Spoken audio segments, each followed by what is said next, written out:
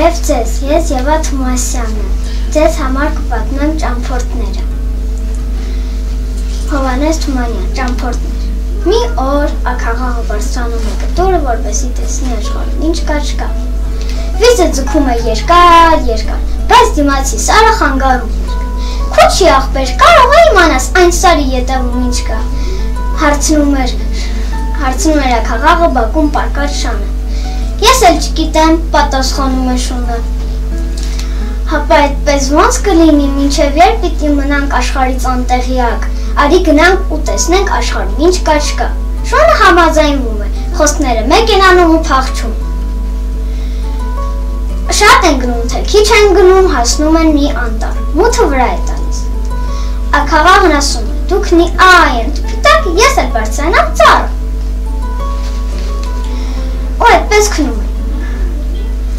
Առավոտյան աքաղաղը կանչում է, ծուղրուղու։ Աղվեսը լսում է աքաղաղի կանչը և զարմանում։ Վա, այս ինչ է, այս որտեղից։ Սա կլինի իմ նախաճաշը։ Աղվեսը վազում է ձայնի կողմը։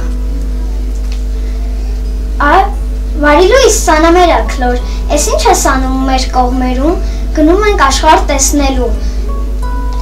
Վա, ինչ լավ բան եք որոշել, ես էլ ինձ մի լավ ընկեր էի փնտրում։ Դե իջիր միասին գնանք։ Ես համաձայն եմ,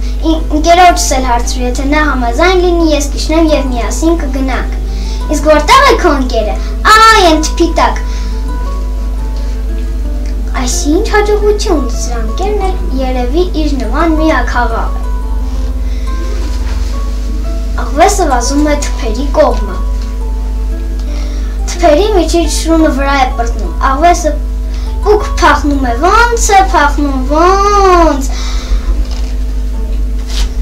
Սպասիր, աղվես, քույրիկ, ինչու ես շտապում, մենք էլ ենք գալիս, բա այդպես ընկեր կլինի, կանչում էր աքաղաղը վերևից, երկնքից ընկավ 3 խնձոր, մեկը պատմողին, մեկը գրողին, մեկն էլ լսողին։